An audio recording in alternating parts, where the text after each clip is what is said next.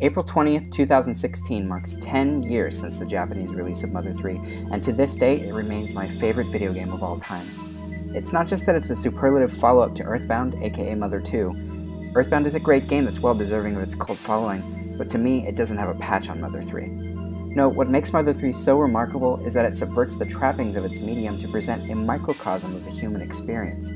Its plot speaks to universal themes of loss of family, loss of place, loss of innocence, disconnection from the natural world, from each other, from ourselves, and dissatisfaction with the pursuits of modern living. So while it may ultimately tell what can be boiled down to a traditional tale of good versus evil, there are and will continue to be as many valid interpretations of what Mother 3 is really about as there are people who've played it. Now, I've been playing it annually since 2009, and I'm still finding something new, whether it's a stray line of dialogue that provides deeper insight into its cast of characters, or a fresh way to connect its various allegories to real-world events.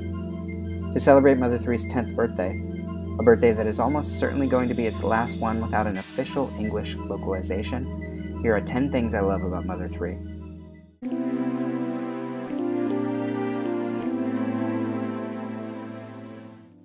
When I first played Mother 3, my grief over my own mother's death was still nearly as sharp as it had been when I'd lost her 6 years before.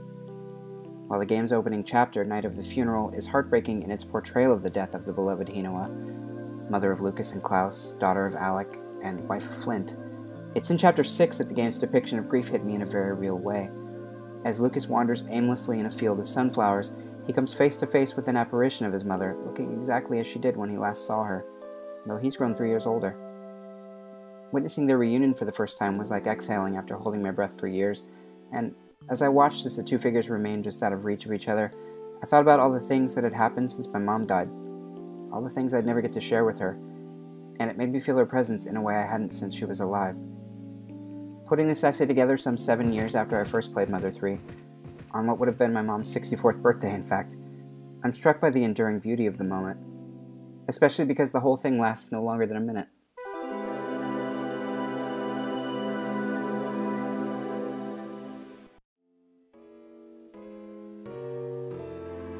Indeed, video games have never shied away from portraying death, but Mother 3 remains the gold standard when it comes to varied, realistic portrayals of the way death affects those who carry the weight of that loss. The initial stage of Flint's grief is direct, aggressive, even a little frightening as he lashes out violently at the friends who've just mounted a search party to help him find his missing children and wife. For years after, he is seen to wander in the mountains surrounding his village, ostensibly in search of the missing Klaus, but really trying to find meaning in an existence that has been turned upside down. Klaus's grief, which initially manifests in him disappearing into the mountains in vengeful pursuit of Hinoa's killer, eventually results in his being made a pawn of the very machinations that led to his mother's violent death. On the other hand, Lucas's grief is mostly internalized. He's a character who's been told from a young age that it's not okay for boys to cry, so as he grows older he tends to keep his feelings to himself. But he eventually becomes the rock that his remaining family members lean on when they're unable to cope with their own grief. There are many ways to deal with the loss of a loved one, and as someone who's experienced a fair share of death, all of the game's portrayals ring true to me. Final Fantasy VII might have been the first video game to cause game journalists to pose the question, can a video game make you cry? But Mother 3 is the first, and still the best, when it comes to demonstrating that grief goes far beyond tears.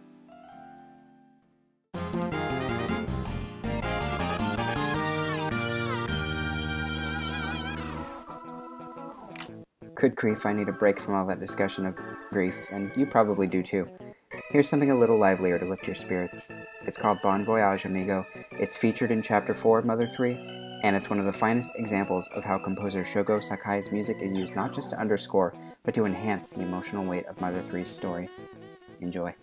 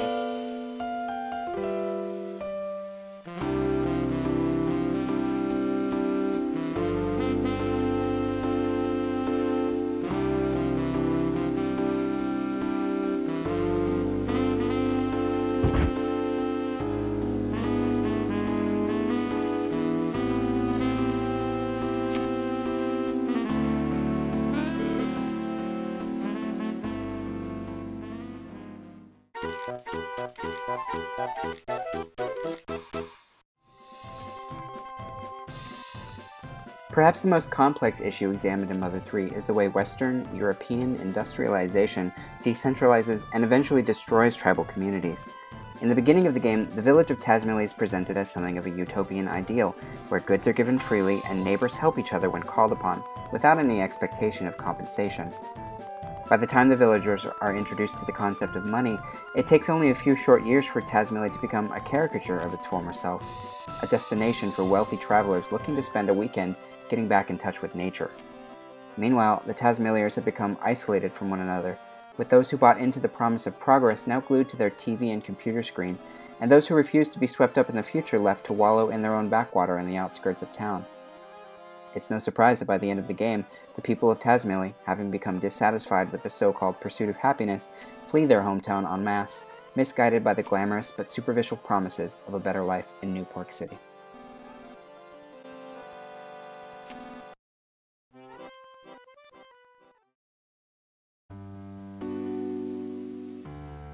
But wait, there's more, because while it's fun to read Mother 3 as a Marxist indictment on progress, the game subverts that analysis with a late in-game exposition dump by a character who, up until that point, had spent his entire life in a state of voluntary silence.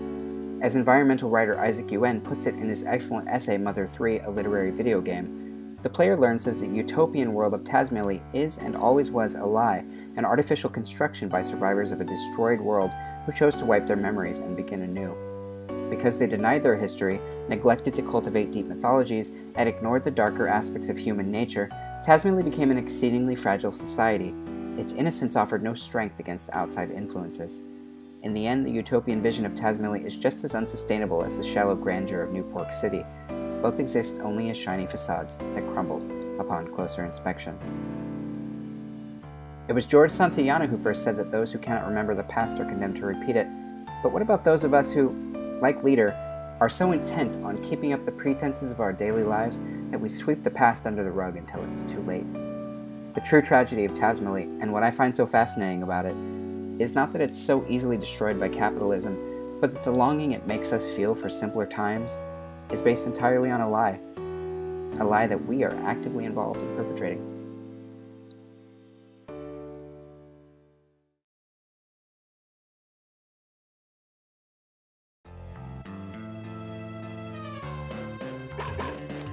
One of Mother 3's greatest strengths is its multifaceted depictions of many different types of people, and nowhere is this more evident than in its treatment of transgender people.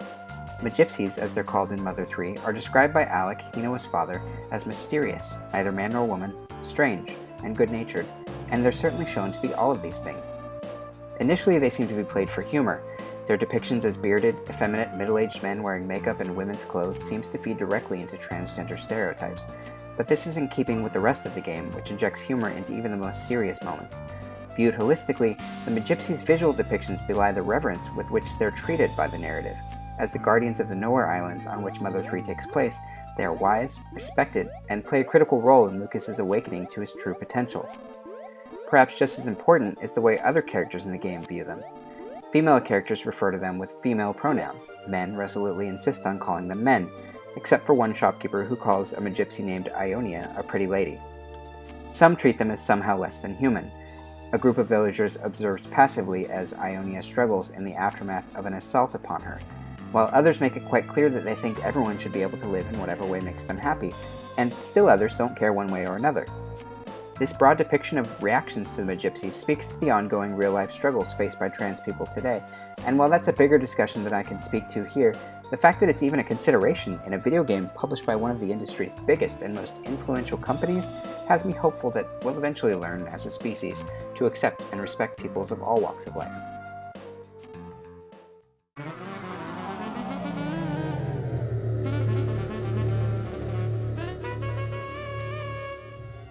Speaking of subjects that might be considered too taboo for Nintendo, did you know there's an extended sequence in Mother 3 where Lucas and friends have a bad mushroom trip and are forced to confront their greatest fears and deepest insecurities? I've long maintained that the Magypsies are the biggest reason why the ultra-conservative Nintendo of America passed on localizing the game during the Game Boy Advance days, but today's NOA is a different company, one that seems more willing to embrace so-called alternative lifestyles in its games. Still, There's a huge difference between being inclusive of people who don't conform to heteronormative standards and depicting children consuming psychotropic drugs. Now, I'm not going to call foul if this section is heavily altered in an official English localization. We'll always have a fan translation after all. But I truly believe this part of the story is critical to Lucas's development, and I'm deeply curious to see how they're going to pull it off.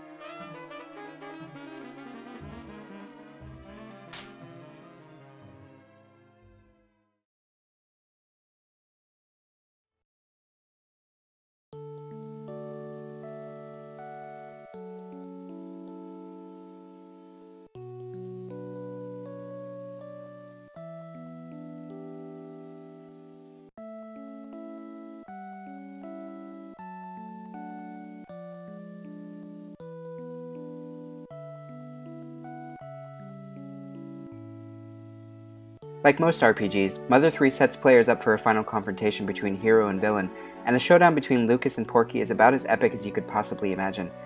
But it doesn't end there.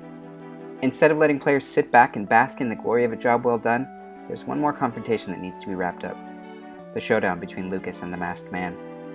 Of course, it doesn't take a genius to figure out that the Masked Man was Klaus all along. Who else could it have been? But the lack of suspense over his true identity doesn't make the clash between brothers any less gut-wrenching. Klaus, blinded by grief and rage, attacks Lucas relentlessly, and as Lucas reverts to the guarded child he once was, both Flint and the spirit of Hinawa plead with Klaus to remember who he is and end his pointless crusade. Lucas is eventually able to bring himself to fight back, but he does so half-heartedly, often purposely missing his brother, leaving Klaus to deal one final attack that he knows will be fatal. To himself. As Klaus finally reawakens to his true identity, Lucas catches the familiar scent of his brother, and then Klaus succumbs to his wounds, bringing the events of Mother 3 full circle.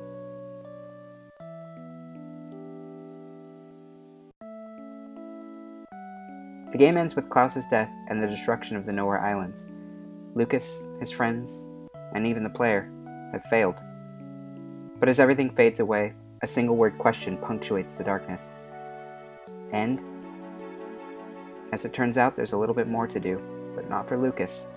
It's here that players get to take direct control of themselves, walking around in the darkness, encountering the villagers of Tazmily, each insisting that everything will be okay in their world, and praying for a similar outcome for the world of the player.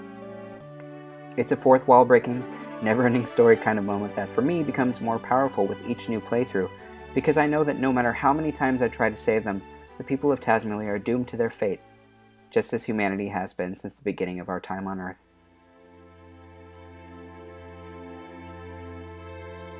Making the player an active participant in the events, and then going a step further to connect them to the real world in which the player lives, it's one of those things this series does so well, and it's why I absolutely love Mother 3.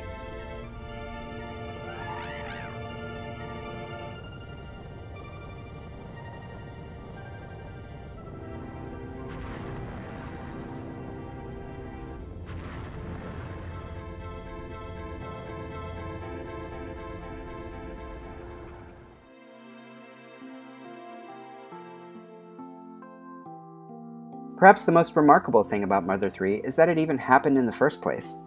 It's no secret the game had an impossibly difficult gestation period.